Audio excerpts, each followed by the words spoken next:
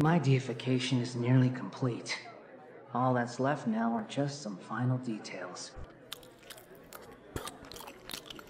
Is it wise to force that childlike god into a divine battle against me?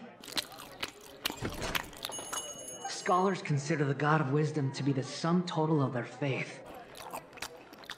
But this also shows that humanity's worship of gods is a combination of blasphemy and exaltation.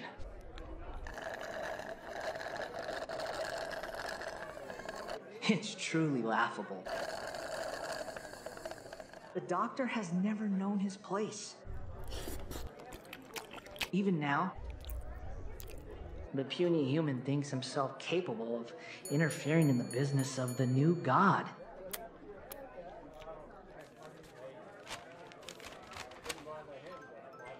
You're still too naive if you think a few words will be enough to convince me to destroy the doctor. Excuse me, sir. Yes. What is it? Why are you chomping so loud? What? Did your mother never teach you manners? She apparently never taught you how to dress either with that Beyblade-looking hat. Or perhaps thought's just meant to be a distraction from your egregious excuse for a haircut. L plus ratio Maribo. Now, before me.